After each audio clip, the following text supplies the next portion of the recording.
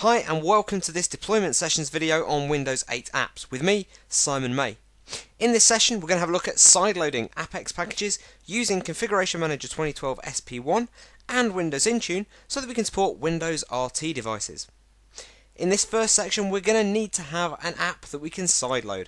I would suggest going to zipapp.co.uk where you'll be able to create your first Windows 8 app in just a few minutes.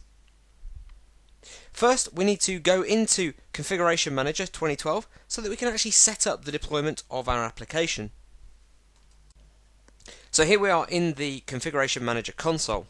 I'm going to go down to the Administration workspace and then I'm going to go to the Hierarchy configuration and I'm going to have a look at my Windows Intune subscription. What I'm about to do is just confirm that the prerequisites for sideloading applications onto Windows RT are actually in place for this environment. So we'll hit the Properties button, having selected our subscription, and select the Windows RT tab of the Properties window. The first thing is to make sure that we've enabled Windows RT as a platform within our Windows Intune subscription. And then the next thing is to make sure that we have a code signing certificate on file that we've used to sign the apps that we're going to be sideloading onto our Windows RT devices. Next, I need to go into my software library workspace and then I'm going to go and select the Windows RT sideloading keys area of application management. You can see that I've already got some keys added in and I'm going to add in a new key now. You'll just add the key into the area here. Obviously you'll be entering a normal key from the volume license agreement site. In my case I've actually made up a fake key. This will not work in production. I already have, as you can see in the background there, a set of real sideloading keys added into this environment. Now that we've done that, I'm going to go and set my application up. So I'll go into the Applications node just here and I'm going to go up to the ribbon and select Create and Create Application.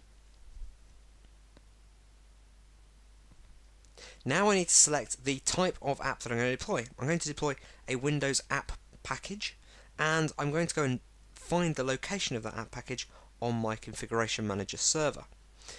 Now that I've got that package all in the right place and within the wizard, notice that I have some dependencies on this application and that dependency is on the Win.js runtimes. We'll have to add those in as part of our distribution in a moment. We'll say Next. That gets the app ready for deep link for sideloading, and now we'll move on through the process of actually configuring various bits of information about the app. I just want to change the manufacturer name, make sure that the name of the application is friendly to my users, and so on. Now that we've done that, we'll just finish off creating the application, and now we're going to have a look at the app that we just created, look at the properties of its deployment, so that we can go and tweak things, just make sure everything's set correctly, and also set up the dependencies for Win.js.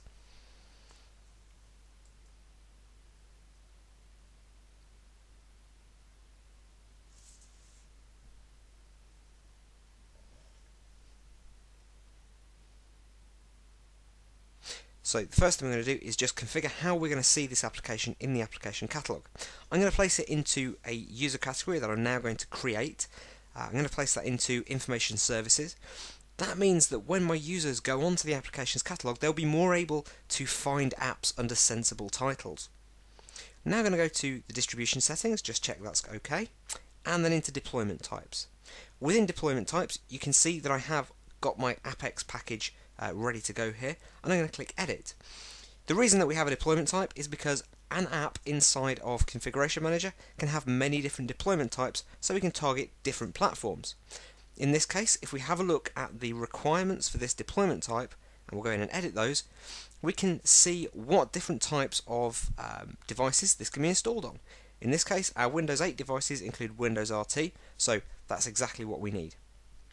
We'll then go and have a quick look at the Dependencies tab, and we're going to have to add in a dependency for Win.js. The reason for that is this is a HTML5 based application, and obviously we need the JavaScript runtimes there. I've already gone through this exact same process to create a Win.js Apex package for deployment. So what will happen from this point forward, once we've ticked this box, is that when we go and deploy our TechNet application, the Win.js runtimes will automatically get deployed along with that app package. Now that we've got that done, we need to go and deploy the package to our end users. We'll go and hit the deploy button from the ribbon and select the container, the collection that we want to deploy to. In my case, I'm going to use all users because this is my demo environment. Everybody's in that very simple group. You may place them into a more relevant grouping for your organization.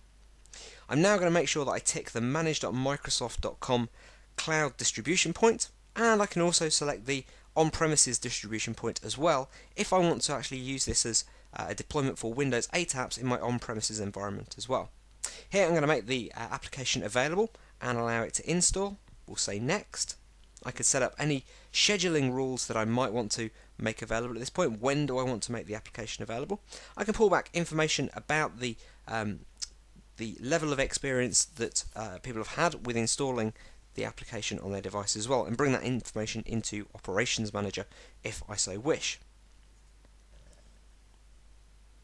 So now we need to go and install the app on the device. The first thing we're going to do though is actually to enroll the device into our Windows Intune account.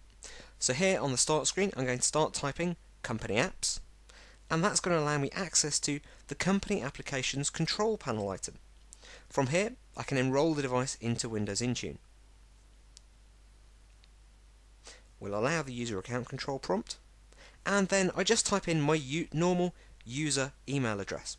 In this case, the DNS settings for fakeurl.info will point to our management servers for Windows Intune. I'm now going to go and install the management application from the Windows Store. I get that link in the wizard as you just saw there. That's going to open up a Internet Explorer browser for me. I can then go and hit the View in Windows Store button. That then loads the Windows Store and actually opens up the company portal installation page. We'll go and click Install.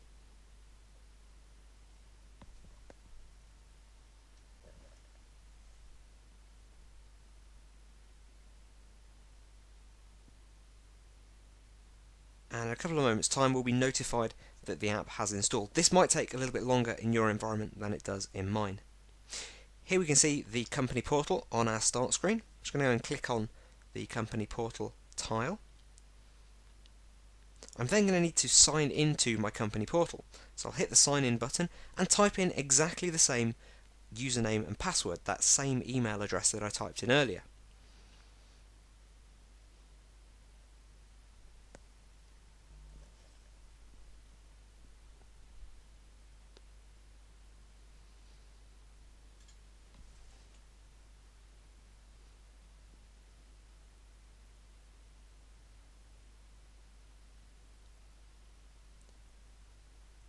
And here we get to see the Contoso Fake URL company portal with the nice fuchsia pink tiles appearing everywhere there.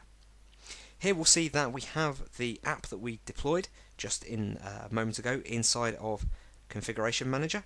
It is actually appearing inside of our Information Services category. So if I go in there and click on the TechNet UK tile and then hit install, that will cause the application to install for me. And across in the top right hand corner of the screen we can actually see the progress of that installation.